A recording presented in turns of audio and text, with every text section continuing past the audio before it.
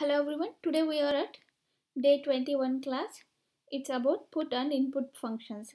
We basically use this put and input functions to convert character data values to the numeric data values and vice versa.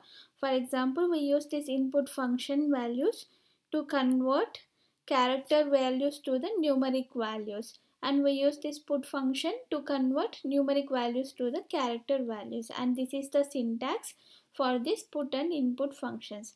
So here what is the source? Basically source is the SAS character expression to which we want to apply a specific informat. For example, for which variable values I want to make changes to, like for example I want to change it to character value to numeric value, like that. Okay, this informat is the SAS informat that we want to apply to the source. Okay, for this input and put, our informat that we use is, for both it's the same informat, that is best dot. Okay, like for date, time format we have different informats, right? Like date 9 dot, time 8 dot, things like that.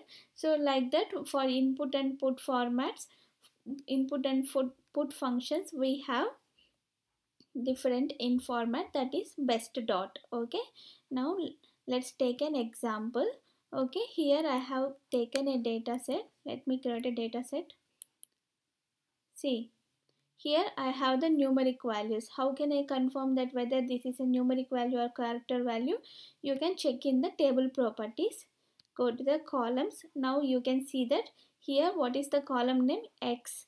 And what is the type? It is a numeric value. And what is the length? 8. Okay. Now I want to change this type numeric value to the character value. How can I do that? See. Now,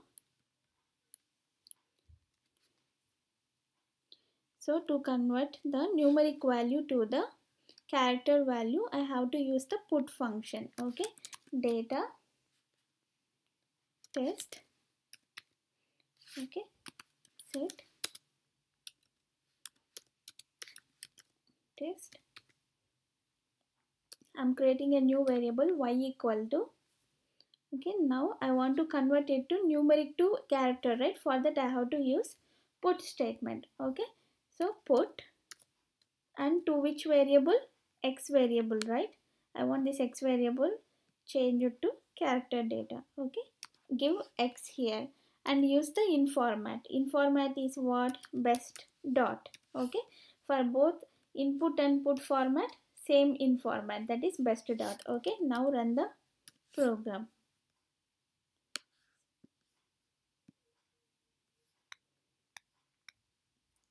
See, now I have created a y variable. Okay, let's check whether it's a character data or the numeric data. To the table properties, columns.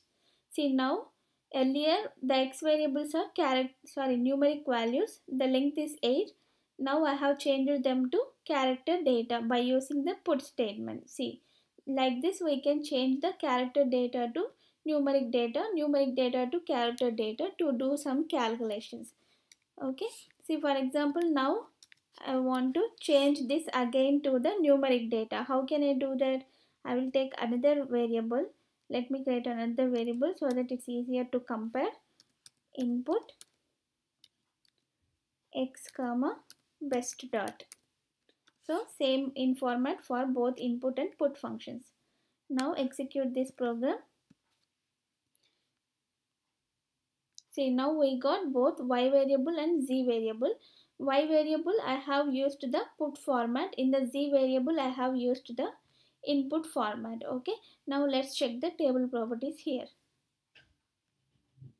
See, in the x variable what I have? Numeric values. In the y variable I have used the, which format I have used? I have used put format to change the numeric data to the character data. Okay, and in the z variable I have used the input format, which converts the character values to the numeric values. See, I have numeric values first, and then I have used the put statement and changed it to character values, and I have changed it to the numeric values again. Okay, this is how we can use this put and input functions. Okay, this is about put and input functions. Thank you.